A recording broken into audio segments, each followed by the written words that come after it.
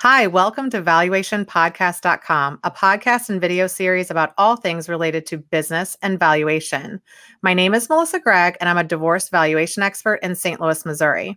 I have the pleasure of discussing fraud in times of divorce and following the money trail with Jason Pierce, a forensic accountant in Boston, Massachusetts. Since we're talking about divorce and fraud, which are kind of two things that you're highly interested in and focused in, how did you get involved in even doing valuations for divorce?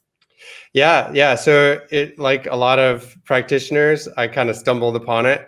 I mean, for my background, I started in auditing and in some tax, but one of my tax clients got divorced, and she said to me, like, "Hey, can you just come tell us like what the value of this fishing business is?" And I'm like, "Sure." Didn't know anything about it, and I'm glad that the statute of limitations is closed on that.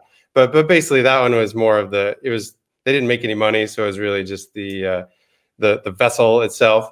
But that was interesting, and looking back, maybe sparked it. But we merged in with another firm that did business valuations, and so I got to work on some of that, and it just got me thinking from an audit perspective, where you're just looking backwards, like, hey, how did we do last year, to business plan valuation looking forward. It was much more interesting to me, and especially with the tax return, just like filling out forms and checklists and things. I'm just not that way, turns out. So.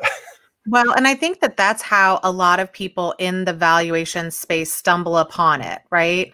Like, we are doing valuations for traditional reasons, estate planning, partnership issues, and things like that. But then people are getting divorced and business owners are getting divorced. And the concept is that most of the time a business has to stay with one of the parties. There's some states that will allow you to have the business with both parties.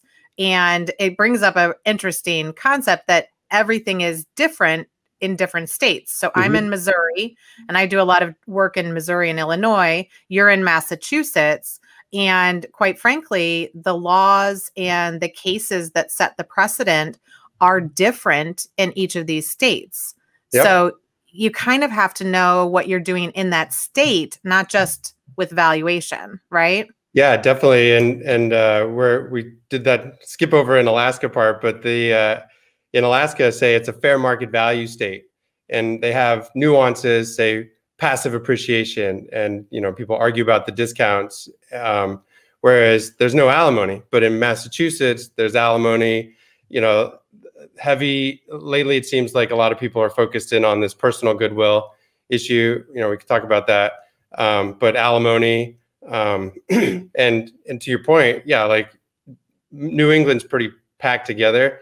If you go across the border, New Hampshire is a fair market value state, but Massachusetts is fair value. So, and there's a case law on that. And so what does that mean from a fair market value versus a fair value perspective? And I see this sometimes where people come in out of state, they just apply what it is in their state to what the state that they're working in. And that can backfire oftentimes.